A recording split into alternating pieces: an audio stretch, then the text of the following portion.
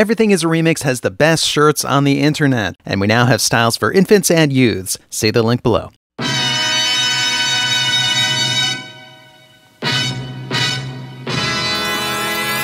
Remix. To copy, transform, and combine existing materials to produce something new. Remixing is everywhere you look. TikTok is remixing. You do your version of dance moves, you lip sync to someone else's audio, you duet, literally. Soon may the wellerman come to bring us sugar and tea and rum. One day when the tonguing is done, we'll take our leave and go. Memes are remixing. You take a photo, you repurpose it, then someone else tries it, then there's a flood of everyone trying out combinations, including remixing other memes. When you take something old and use it in something new, that's remixing. It might seem like just copying, but it's actually something much more. Remixing can empower you to be more creative. Dancing in my room, swaying my feet. Remixing allows us to make music without playing instruments, to create software without coding, to create bigger and more complex ideas out of smaller and simpler ideas. You don't need expensive tools to remix, you don't need a distributor, you don't even need skills or good judgment. Everybody can remix, and everybody does. From our songs and games and movies and memes, to how we train computers to create, to the way we make sense of reality, to the evolution of life itself, everything is definitely a remix.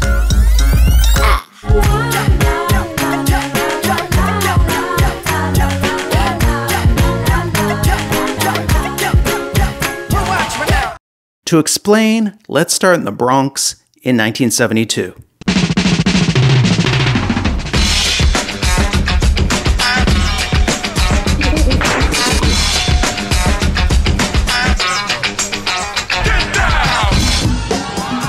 In the early 70s in New York City, a new technique for creating music starts to form. At parties, DJs are looping the dancers' favorite parts of songs. So he plays the same record on 2 decks. While the Get Down plays on 1, he cues the same part on 2. An early pioneer is DJ Kool Herc, who extends instrumental breaks by switching back and forth between 2 copies of the same record. And he has partners, MCs, who sometimes speak rhythmically over these beats, just like many black entertainers have been doing for a long time. Boom, rap music is born and starts to grow. And in the last few decades of the 20th century, it will transform popular music and the popular imagination. Sylvia Robinson spots this new trend and assembles a team to record an actual rap song. She creates a group called the Sugar Hill Gang. They copy the rhythm from Chic's Good Times and score rap's first hit, Rapper's Delight. What you hear is not a test, I'm rapping to the beat. And me, the groove, and my friends are gonna try to move your feet. Grandmaster Flash takes Kool Herc's simple idea, refines it, and turns it into a new art. He records the first music created with turntables.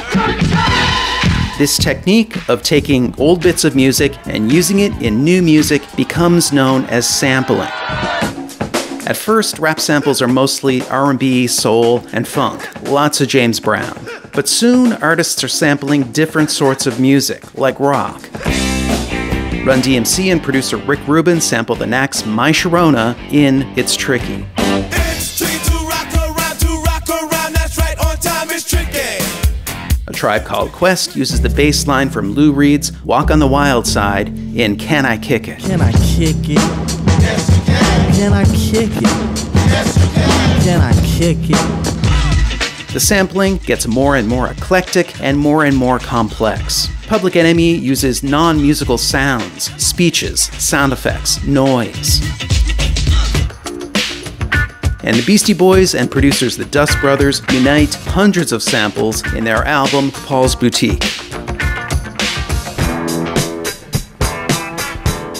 Sampling spreads outside hip-hop into some of the biggest pop hits. Sly and the Family Stone gets sampled in Janet Jackson's Rhythm Nation.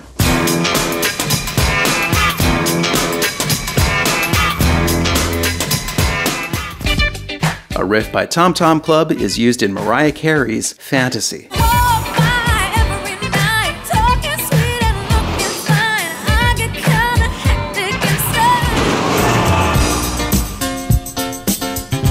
The group Len samples a long-forgotten disco hit by Andrea True Connection in Steal My Sunshine. I was lying on the grass of Sunday morning of last week, indulging in my self-defeat.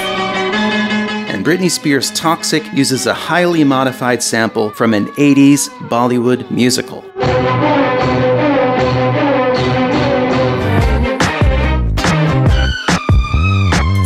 But one of the most famous and least recognizable samples in pop is in Daft Punk's One More Time,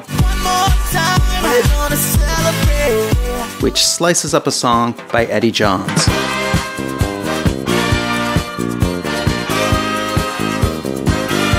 Firstly, 3 parts are isolated. Then the song gets slowed down. The second part then loops 3 times, then the first part plays once. This little sequence then loops 2 more times, then the third part loops 7.5 times, then the first part plays. One more time. This whole sequence loops throughout the song. Eddie Johns' song becomes a Daft Punk song by just chopping it up, stretching it, and rearranging the parts. Sampling reached its pinnacle with the Avalanche's album Since I Left You, which merges perhaps thousands of samples into a swirl of sound unlike anything else. That boy needs therapy. Psychosomatic. The album is layered together from distorted bits of obscure songs, sketch comedy, and movie dialogue. It is the opinion of the entire staff that Dexter is criminally insane. The title track loops and speeds up a variety of forgotten songs from the 60s and 70s, then slices up, pitch shifts, and rearranges a vocal into an entirely new melody. Since I met you, I found the world so new. Since I met you, I found the world so new. And finally, sampling leaves behind the 20th century and the world of CDs and vinyl and physical media and takes to an explosively growing new medium, the internet. Greg Gillis's project Girl Talk challenges the entire concept of musical ownership with a series of flagrantly illegal mashup albums that can be downloaded for free. Each song is composed entirely of uncleared samples by popular artists.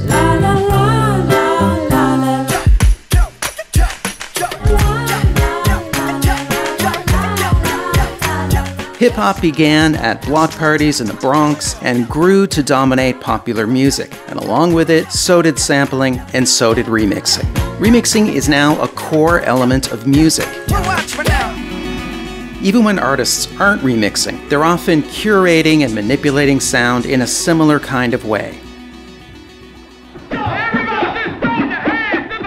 But remixing didn't begin with hip-hop. Earlier musicians were remixing too. They couldn't sample, but they could still copy. Just like rap is a remix, so is rock. To explain, let's travel to England in 1968.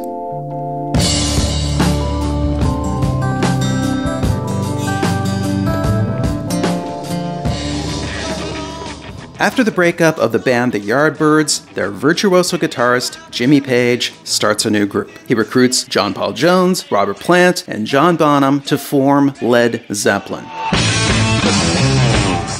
They play a new kind of incredibly loud electric blues, and within just a few years, they're the biggest band on the planet. And yet, Led Zeppelin are dogged by controversy. Many critics and peers label them as rip-offs. The case goes like this.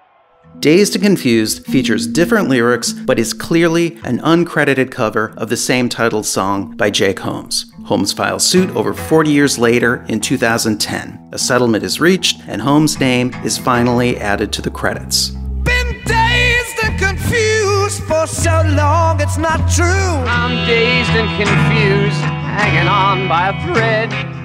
The iconic guitar riff of Whole Lotta Love is the creation of Jimmy Page, but Robert Plant lifts some of the lyrics from Willie Dixon's You Need Love. Way down inside, honey, you need it. Way down inside, woman, you need love. Woman, you need... The Lemon Song is also mostly a Zeppelin original, but includes more copied lyrics, this time from Howlin' Wolf's Killin' Floor. I should have quit you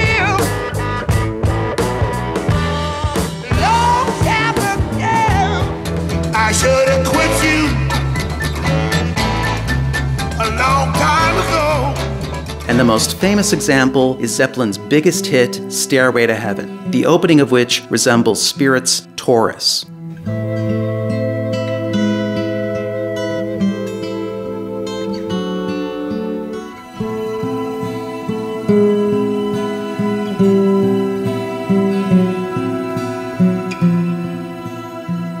A battle is waged in court for years, and Zeppelin finally prevails in 2020 when the song is found to not infringe copyright. Zeppelin toured with Spirit in 1968, 3 years before Stairway was released. In his sworn testimony, Jimmy Page claims he never heard Taurus before writing Stairway. Led Zeppelin made mistakes, but they were also just doing what artists do. Copying from others, transforming these ideas, and combining them with other ideas. Hip-hop artists were doing the same thing a decade later, and they too would sometimes get in trouble for failing to credit other artists. Hip-hop artists would sample actual recordings, while rock artists would recreate melodies, chords, arrangements, and more. Chic's Good Times, one of the early major hip-hop samples, was itself synthesized from various influences throughout culture, like the funk and jazz of the 70s and the glamorous, sophisticated aesthetic of Roxy music. Jump up, bubble up, what's in store? Love is the drug and I need to score. Good Times' famous bass line was inspired by the one from Kool and the Gang's Hollywood Swingin'.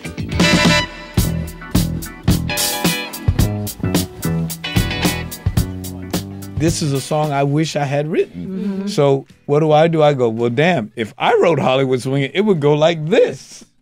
And then I write Good Times. That goes, and I stay on that note. Good Times, like every other song, remixes the musical ideas of others. It was once rare for musicians to admit they copy, but it's become common. Like Dave Grohl has spoken openly about copying beats from disco bands when he was the drummer in Nirvana. I pulled so much stuff from the Gap Band and Cameo and Tony Thompson on every one of those songs. All that. That's old disco. That's all it is. And when a controversy emerged over Olivia Rodrigo's song Brutal, perhaps copying an Elvis Costello riff, Costello said this was fine, and he did it too. It's how rock and roll works. You take the broken pieces of another thrill and make a brand new toy. Musician and DJ Questlove has said that the DNA of every song lies in another song. All creative ideas are derivative of another. But past musicians have certainly known this as well. The folk singer Odetta refused to condemn Bob Dylan for copying from her, and instead said this copying is a form of tradition. Because he stole liberally. No. We call it folk music. We call it, what do we call it? We don't call it stealing. Appropriation? Well, we could, but we don't. It is passing on the folk tradition. That influence was just like a key that opened up something that was of his own stuff. So I can't even take credit for that. I can't take credit for how he heard something. All musicians are connected. And these connections cross continents and oceans and decades and centuries. They transcend the barriers that divide people and even unite the living and the dead, whose creativity lives on through us.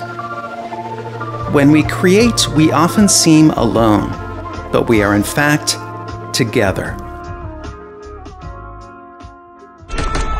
And yet, copying is complicated. One of the most boring things about popular culture is all the relentless copying.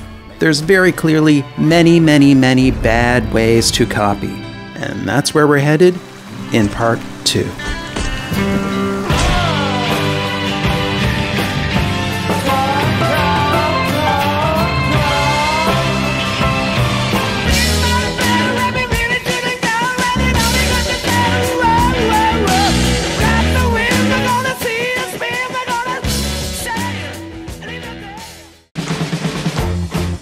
Memes are famous for being funny, or clever, or goofy, or even amazing. Like these things that look like objects, but are actually cake. Memes are fun, but what you might not understand about memes is that they are profound. Let me school you for a moment. Don't worry, there will be more memes.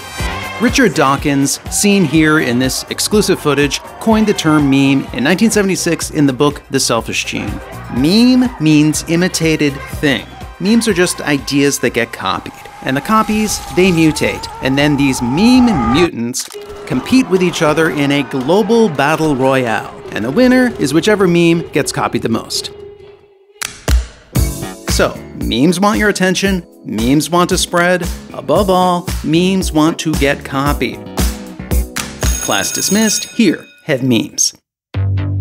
Memes are now the dominant method of broadcast among young people. They're often just photos and text, but memes can actually be anything. Whatever happens on TikTok, Instagram, YouTube, or the internet in general is a meme.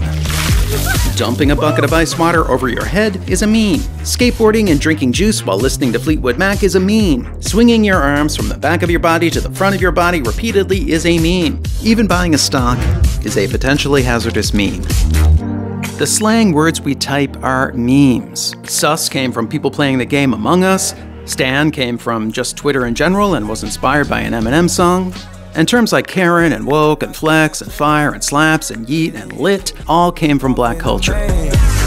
It's not just slang words that are memes. Every word we speak is a meme that triumphed in the great meme battle royale. The English language and every language is a mega remix of mouth sounds from around the world.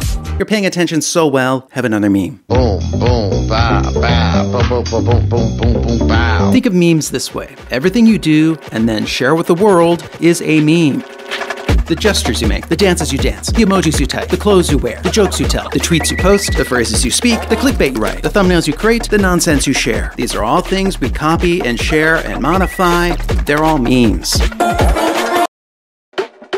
It's our natural drive to copy from each other that creates memes and creates culture. We love to copy, and we love it when others copy too, just not from us. More on that later.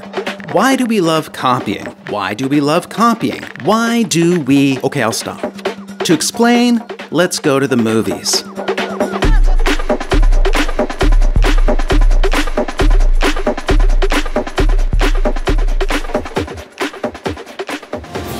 Popular films are all about copying. Pretty much all of them are new versions of old stuff. They are sequels, remakes, or adaptations, and that includes prequels, reboots, and spin-offs, which are just rebrands of the same thing. Of the top 10 box office hits of 2021 thus far, 9 of them are sequels, remakes, and adaptations. Jungle Cruise is sort of original, but it's also based on an amusement park ride, as most great films are. Congrats to Free Guy, the lone original movie in the top 10. Here, have a Leo meme. The domination of sequels, remakes, and adaptations is not new. From 2012 to 2021, 92 out of 100 of each year's top 10 hits are either sequels, remakes, or adaptations. And in 4 of these years, it's every single film in the top 10. We have an endless appetite for more of the same, but different. We don't just want the same thing over and over, but we definitely like things more familiar than unfamiliar. IPs and sequels. That is the thing that people want. We've got 9 Fast and Furious movies and counting. We've got 17 Batman films. We've got 36 Godzilla movies. We've got roughly 300 Dracula films. I couldn't count them all. And some movies and shows are now adaptations of fan fiction, stories written by fans based on their favorite characters. And if you think that kind of sounds like all fictional writing, yeah, it is. Oh, and the video you're watching right now is my second time doing this series, or maybe even third, it's debatable. Even when movies and TV shows aren't sequels or remakes or adaptations, they're still designed to be like other movies. They stick to the rules of genre, a très bon French word. Genre films give us familiar stories with familiar characters in familiar situations. When you watch a genre movie, you expect certain things. Just like someone playing a new role-playing game expects a quest where they level up their stats, someone watching a genre movie expects the story to deliver the standard elements of the genre. Like if it's a sports movie, the team's gotta suck really bad. They've gotta be truly pathetic. Then there's a new coach, but more losses. Then a montage, then a string of wins, then the brink of defeat, maybe an inspiring speech, then triumph in the end, or at least a moral victory. All genres come with these sorts of rules, these sorts of expectations. The movies don't have to do all these things, but they gotta do most. The genre that now reigns supreme above all others is the superhero genre. The Marvel Cinematic Universe in particular has grown to become the highest grossing franchise in cinema history at over $23 billion. Superhero films are built around superheroes. Thank you for coming to my TED Talk. All superheroes are similar, like they all have trademark powers. Superman flies, and he's crazy strong. Wonder Woman is also super strong, but has really weird equipment too, like an invisible jet, but she wasn't invisible. She was just a soaring, seated person. Sidetrack, sorry. So they all have special powers. They protect the public and do good deeds. They have a dramatic origin story. The bad guy is like a superhero, but evil. And their costume is kind of like underwear, suit of armor, scuba suit, fetish wear. And yes, this clip is from a real Batman movie. First and foremost though, superheroes are about justice of the fist. They fight a super lot, endlessly. It's their thing. They could definitely de-escalate more often. Sorry, sidetracked again. When we watch a superhero movie, we expect all this and more. Even movies and shows that subvert the traditional genre still honor these rules.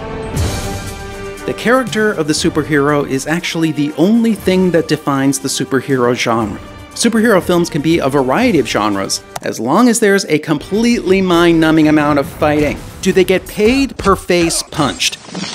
Sorry, I keep doing this. But seriously, what is wrong with you people? Superhero films can be different genres, and Avengers Endgame actually has scenes in a variety of genres. There's even a moment that feels like a quirky indie film. Beyond the character of the superhero, these movies aren't that different from any popular film.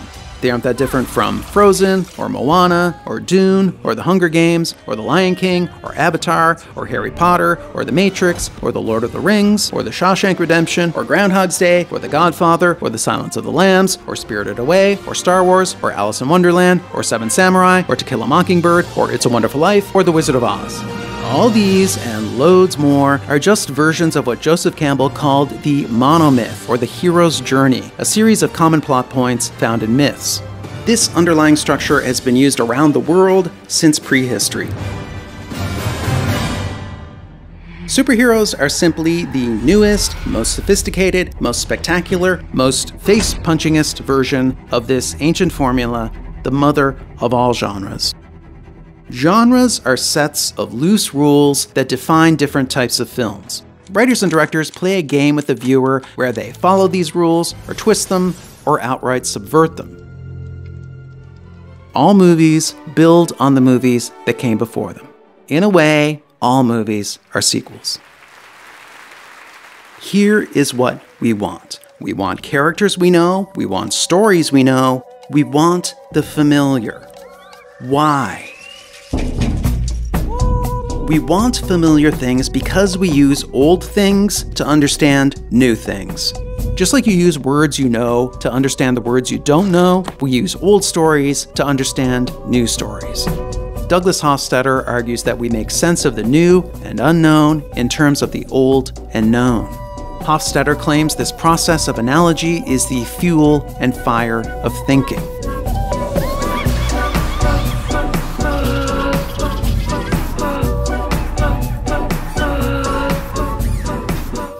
One of the ingenious abilities of humanity is seeing connections between similar but different things.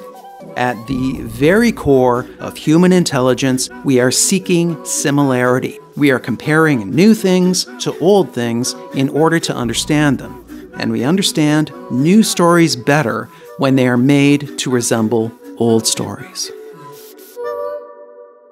And now, here is the point of all this. Hold on to your butts.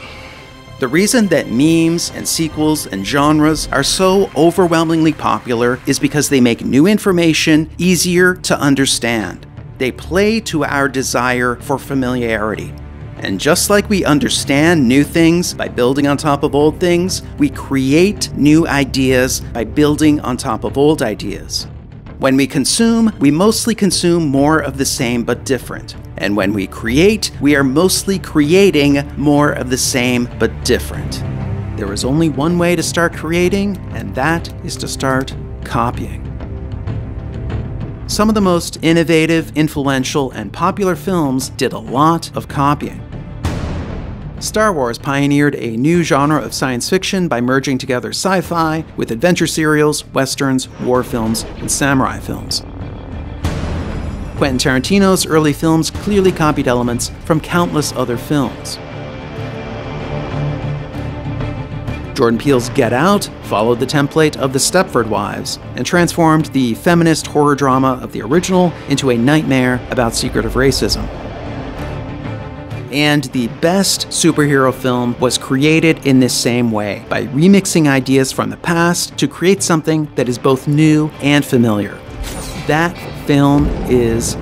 I am so sorry, that is not the right clip. That film is Spider-Man Into the Spider-Verse. All right, let's do this one last time. Into the Spider-Verse is inspired by a pair of disrespected art forms that have conquered popular culture: hip-hop and comic books. The movie has a strong spirit of early hip-hop and uses a kind of sampling throughout. It copies from live-action film, from 2D and 3D animation, and especially from comics. First and foremost, Into the Spider-Verse is a movie version of a comic book. All the graphic elements of comics are here. The panels, speech balloons, captions, these squiggle things, words for sound effects. This trope is so old they made fun of it in the Batman TV show from 1966.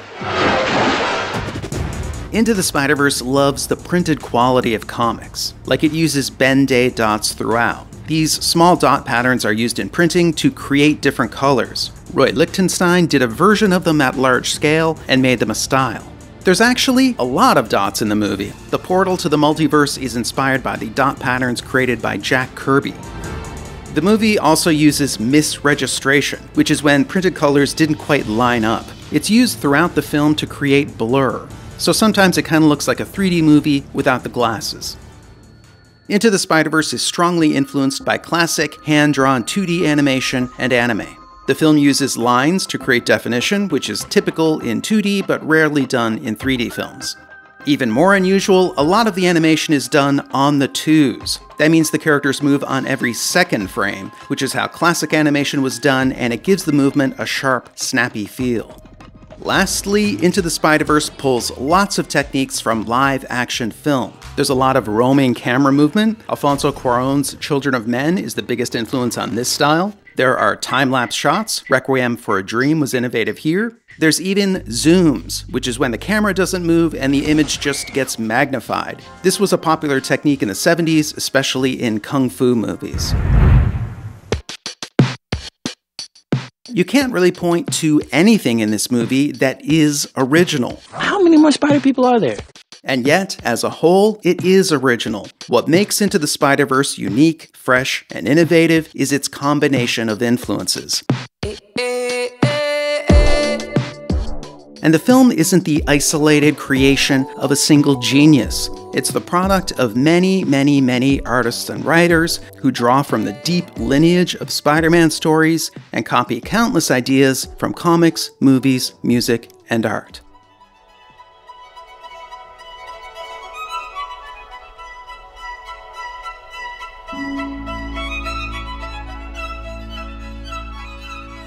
Copying is the wellspring of all creativity. This is where it all begins. As we copy and copy and copy, our own voice and our own style emerges. Fashion designer Yohji Yamamoto has said, "Start copying what you love. Copy, copy, copy, copy. At the end of the copy, you will find yourself."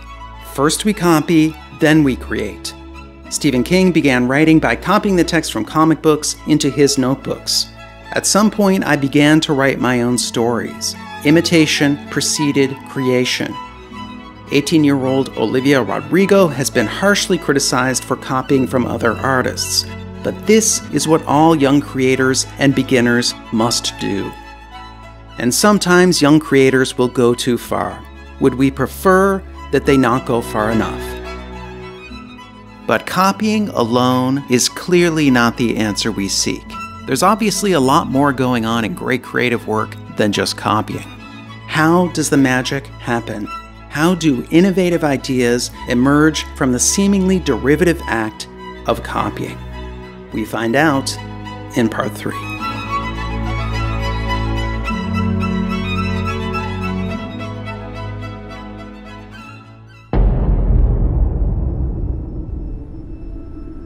The act of creation is surrounded by a fog of myths.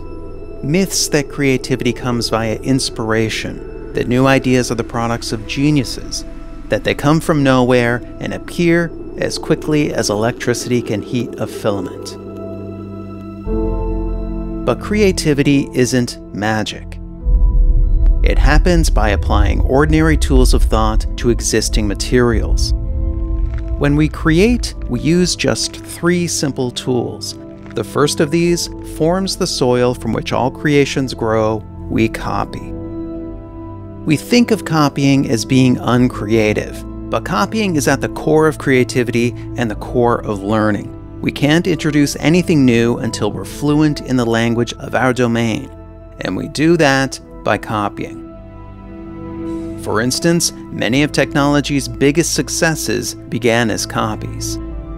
Minecraft began as a copy of another game. Its creator initially referred to what he was working on as an Infiniminer clone. The operating system Linux began as a free clone of the Unix operating system.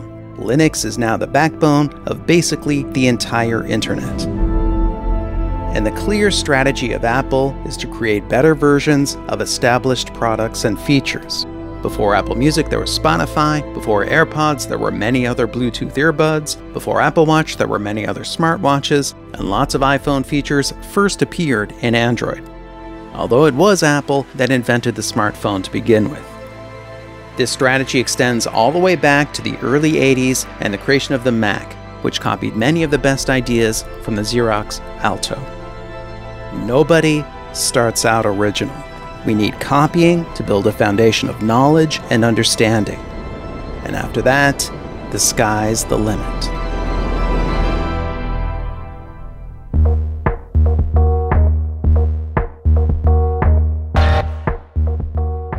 After we've grounded ourselves in the fundamentals through copying, it's then possible to create something new using the second creative tool, transform, taking an idea and creating variations. This is time-consuming tinkering, but it can eventually produce a breakthrough.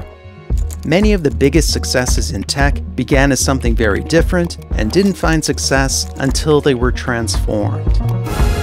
Discord began as a feature for a game. The game wasn't that successful, so they dropped it and only kept its chat feature.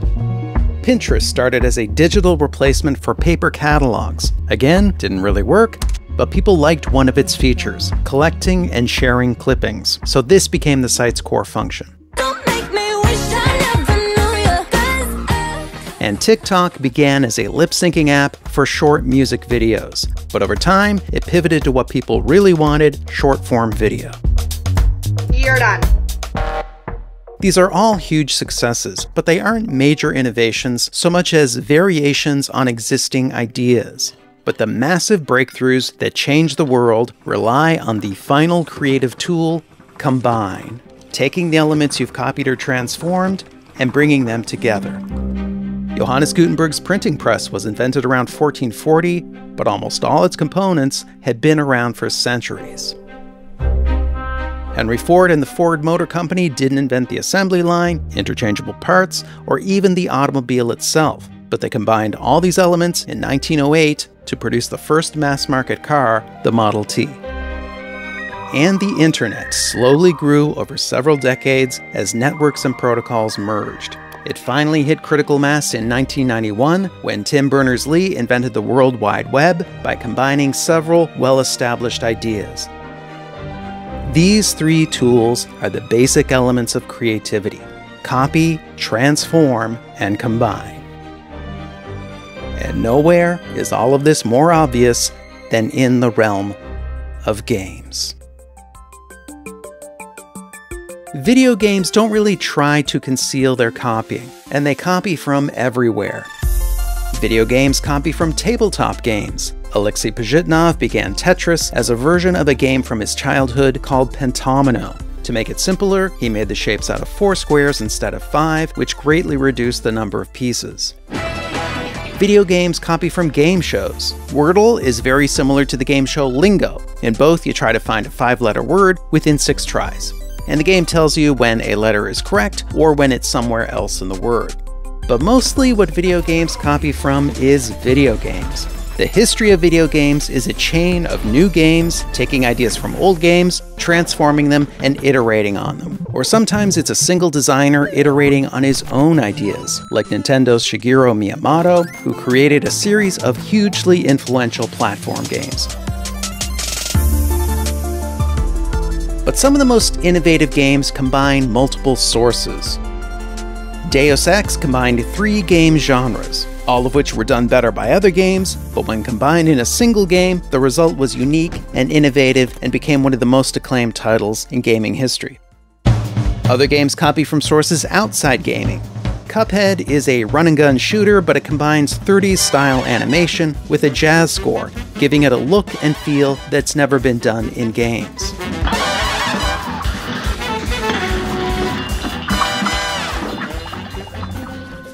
Some games even allow the players themselves to modify the game. Mods are customized versions of games which can be shared with other players. Plenty of classic games began as mods. Employee number 427's job was simple. He sat at his desk in room 427 and he pushed buttons on a keyboard. The Stanley Parable is a surreal adventure game that subverts players' expectations of gameplay. It began as a free modification of Half-Life 2.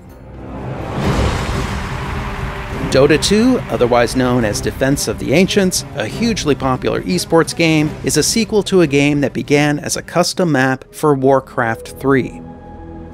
And sometimes, mods even turn into entire genres. One of the biggest phenomenons in gaming has been Fortnite, a free-to-play battle royale game. But the origin of Fortnite isn't really Fortnite. It didn't even start with game developers. It started with modders in a seemingly unrelated realm. Covering fire. Okay, let's go. The military simulator Arma 2 let players make mods, and one of these was DayZ, a survival game with zombies. At this point in American pop culture history, we were obsessed with zombies. DayZ then became a standalone game, and people could make mods for it. Brendan Green, better known as PlayerUnknown, was a web designer, not a game developer, and barely a programmer. My code is terrible. Like, if people tell me to fix the game, if I try to fix the game, the servers would explode. He saw these mods and wanted to make his own, so he created DayZ Battle Royale, which was inspired by the book and movie Battle Royale, where it's all against all until there's one winner. If this sounds familiar to you, it's also the plot of the Hunger Games. Eventually, Green's mods turned into a new game, PlayerUnknown's Battlegrounds, or PUBG, which also goes on to become hugely popular.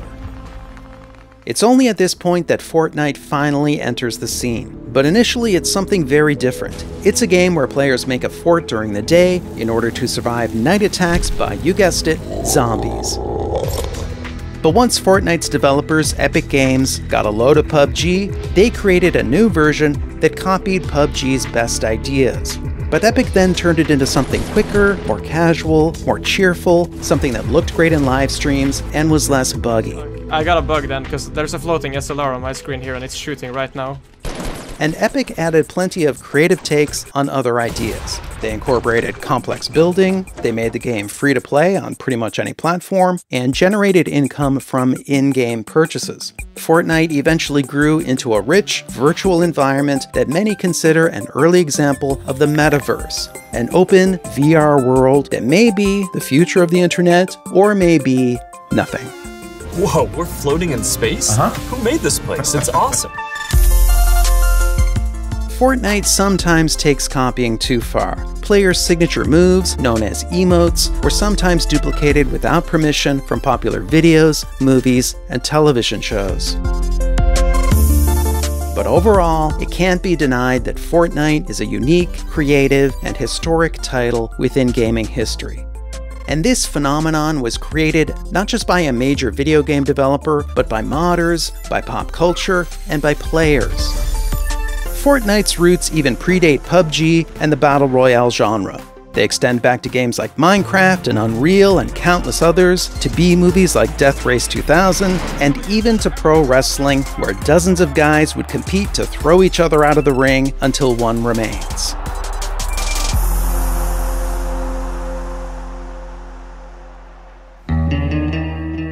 Technology has always fueled creativity. But now, technology is becoming more than just a tool. Technology is becoming our collaborator, our competitor, and yes, our replacement. In our final episode, we'll see how artificial intelligence creates by remixing us.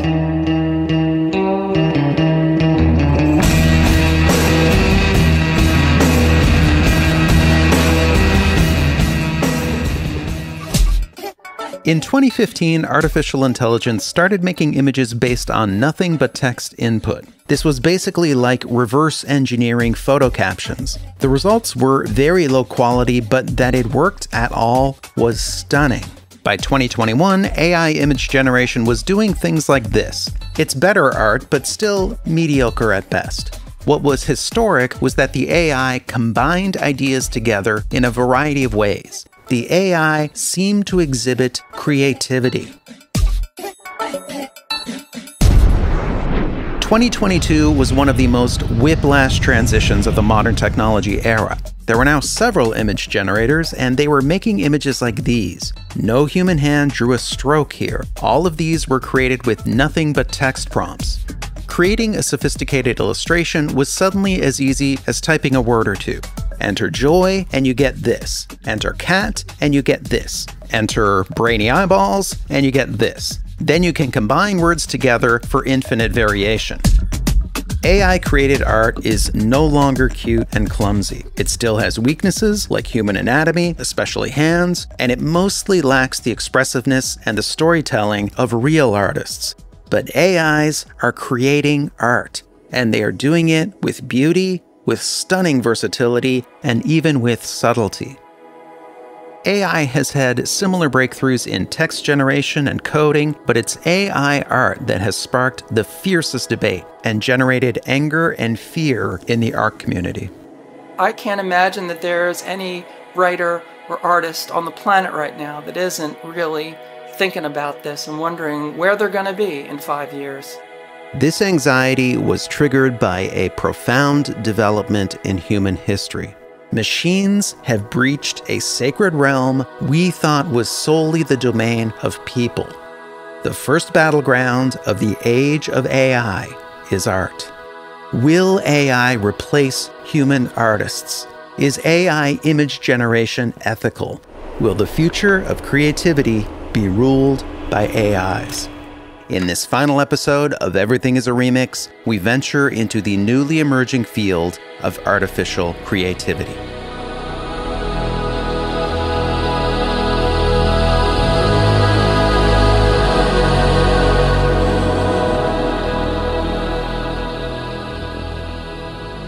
Let's begin by addressing the most common emotional reaction to artificial intelligence: fear. Storytellers have long warned us about the seduction and danger of technology. The Greek titan Prometheus stole fire from the gods and was brutally punished by Zeus. In Mary Shelley's Frankenstein, which was subtitled The Modern Prometheus, Dr. Frankenstein is obsessed with uncovering the secret to life. Frankenstein creates a man, but is horrified by his creation, who then seeks violent revenge. Stories like these are a warning about meddling with the sacred and unknowable. They're a warning about arrogance. It's alive! Oh, in the name of God, now I know what it feels like to be God. In recent decades, the subject of these tales has taken on a particular form: the computer. HAL 9000, a prescient imagining of a computer assistant, was one of the first popular fictional computers. I know that you and Frank were planning to disconnect me, and I'm afraid that's something I cannot allow to happen. HAL ultimately decides to sacrifice its crew for the sake of its mission. The Terminator films feature a powerful AI defense network. They say it got smart. A new order of intelligence. Decided our fate in a microsecond. Extermination.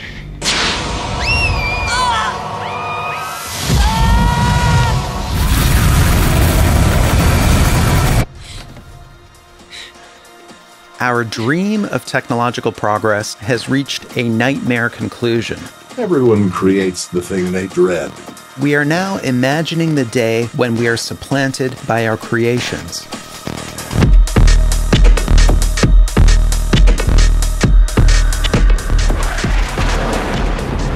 One day the AIs are going to look back on us the same way we look at fossil skeletons in the plains of Africa. An upright ape living in dust with crude language and tools, all set for extinction. The topic of human extinction by AI is no longer limited to science fiction. It's widely discussed by leading intellectuals. We are probably one of the last generations of Homo sapiens. In a century or two at most, I guess that humans like you and me will disappear, and Earth will be dominated by very different kind of beings or entities. Many of the leaders of the field of artificial intelligence claim the time when our creations will match us is rapidly approaching. Some think human-level intelligence, known as artificial general intelligence or AGI, will be reached within a couple decades. I think that it's coming relatively soon in the next, I wouldn't be super surprised in the next decade or two. After AGI comes an intelligence explosion, with AI rapidly improving itself and spawning superintelligence. Humanity will then be the parents of gods.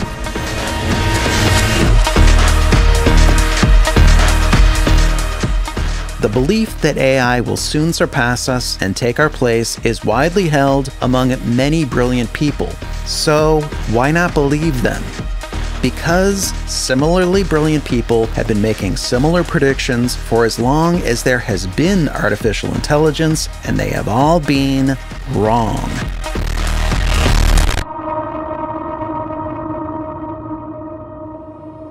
Many people in AI fall into the same old trap that true believers always fall into. They think the great whatever is almost here. I swear it's just about to happen. Let's take a brief tour of AI's many failed prophecies. Many of the pioneers of artificial intelligence predicted that machines would attain human-level intelligence by about the 1980s, and more recent predictions have been just as wrong. Shane Legg, co-founder of Google DeepMind, said in 2008, human-level AI will be passed in the mid-2020s. It's 2023 now, and I think we can safely say no. In 2015, Facebook CEO Mark Zuckerberg said their goal by 2025 was to get better than human level at all of the primary human senses: vision, hearing, language, general cognition. This is looking like no, no, no, and no. An engineer even claimed a Google chatbot was sentient in 2022.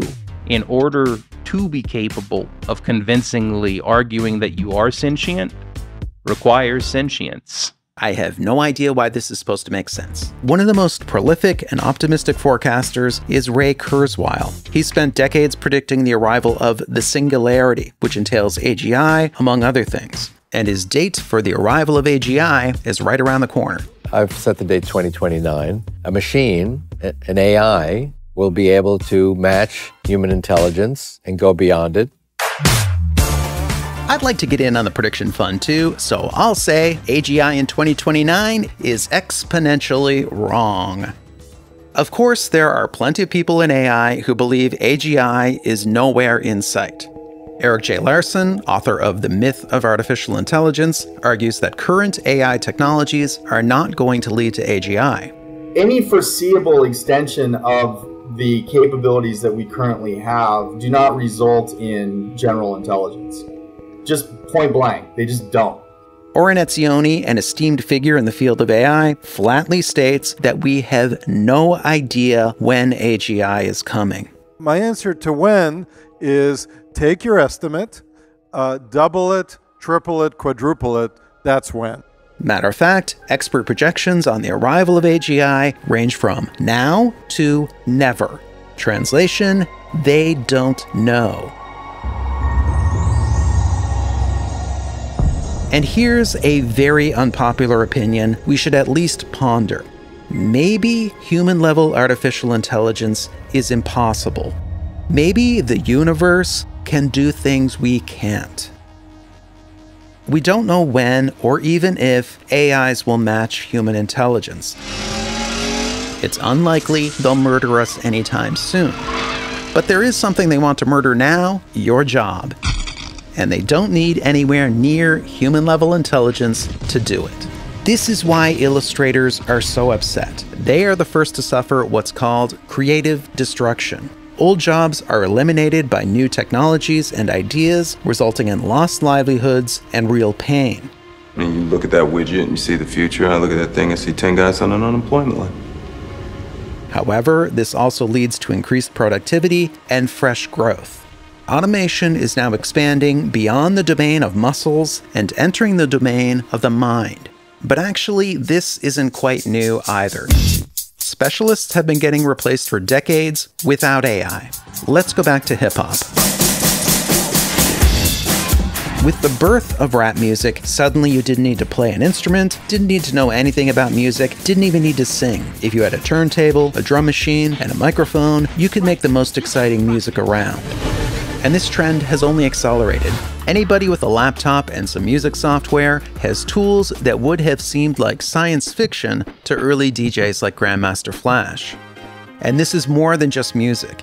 Anyone can now easily build a website, or build an app, or launch a shop, or shoot gorgeous photos, or shoot gorgeous videos.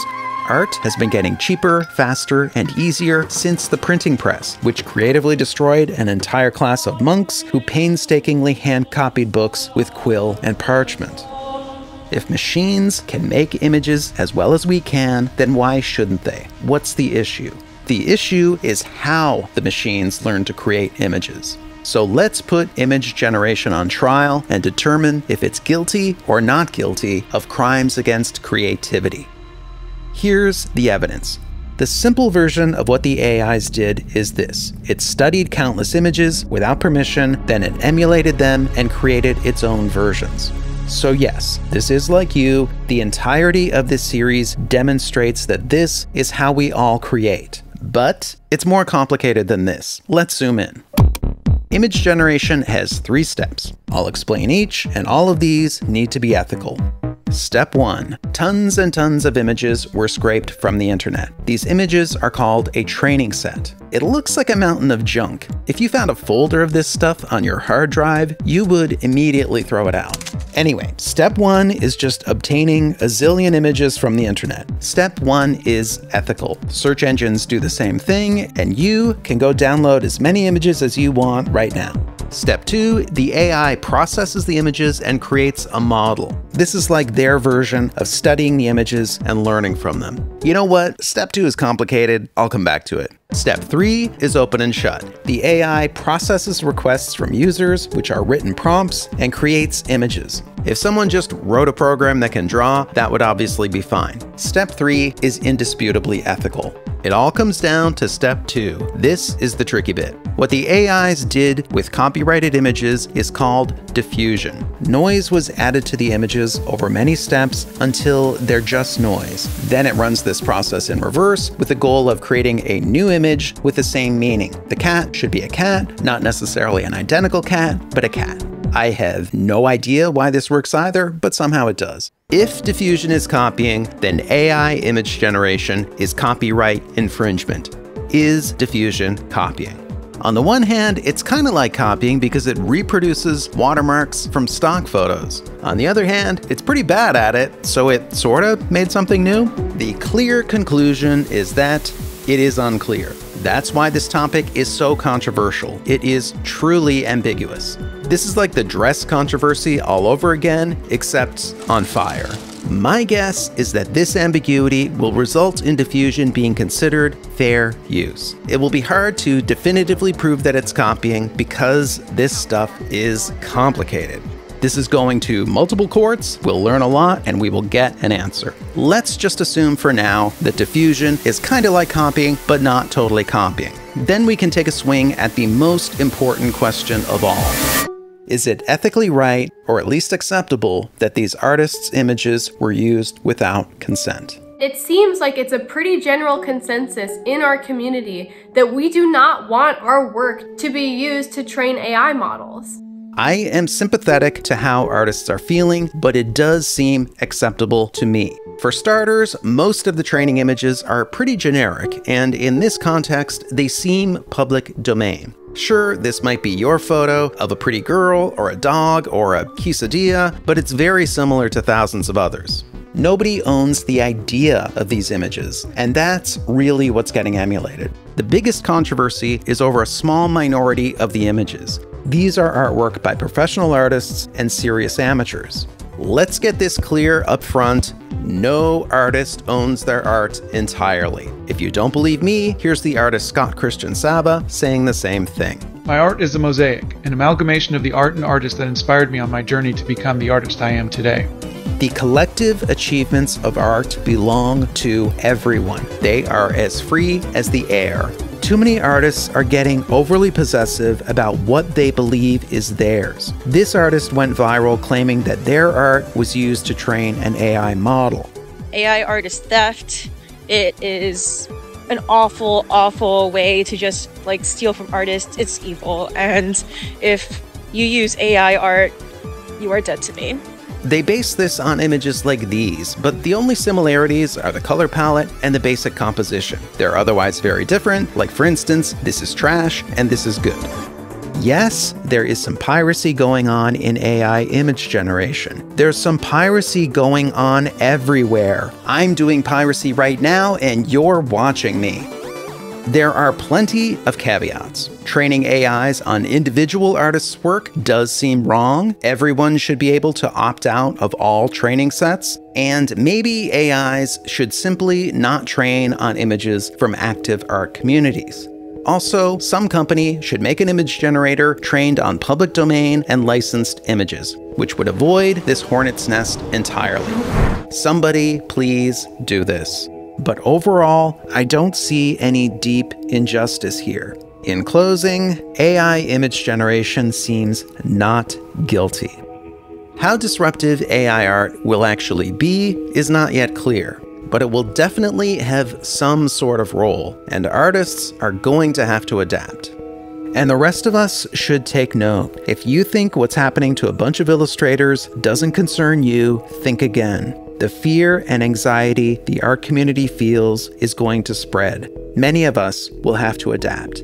Any mind work that can get automated will get automated. Blue-collar workers have been living this for decades. Now it's white-collar workers' turn.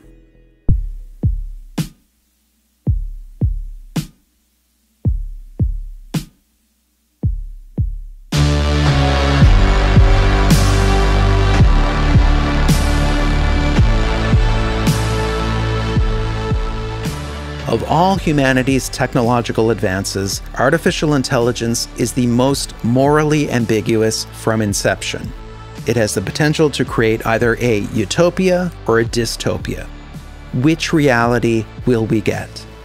Just like everybody else, I do not know what's coming. But it seems likely that in coming decades, these visions of our imminent demise will seem campy and naive, because our imaginings of the future always become campy and naive.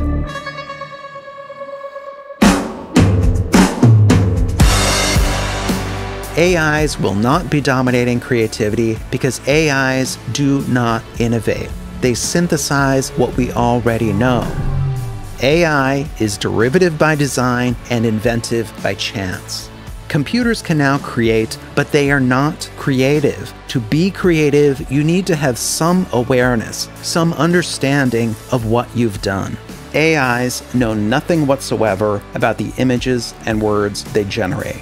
Most crucially, AIs have no comprehension of the essence of art, living.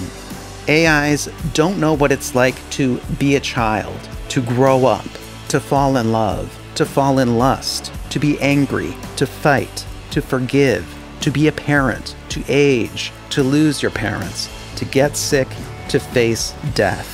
This is what human expression is about. Art and creativity are bound to living, to feeling. Art is the voice of a person. And whenever AI art is anything more than aesthetically pleasing, it's not because of what the AI did. It's because of what a person did. Art is by humans, for humans.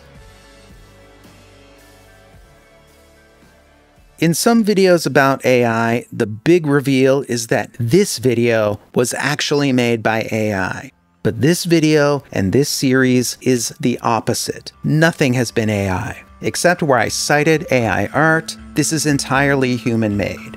The words are all mine, but they're merged from the thoughts of countless people.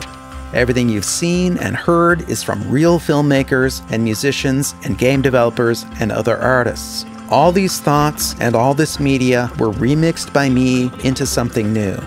And yes, I did it all without permission. Everything is a Remix is a testament to the brilliance and beauty of human creativity. In particular, it's a testament to collective creativity. Human genius is not individual, it is shared. You, my dear viewer, are a human. The best technology there is, with no successor in sight.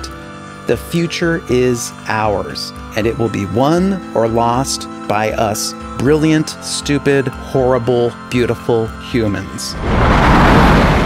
But there is only one complete certainty about what's coming.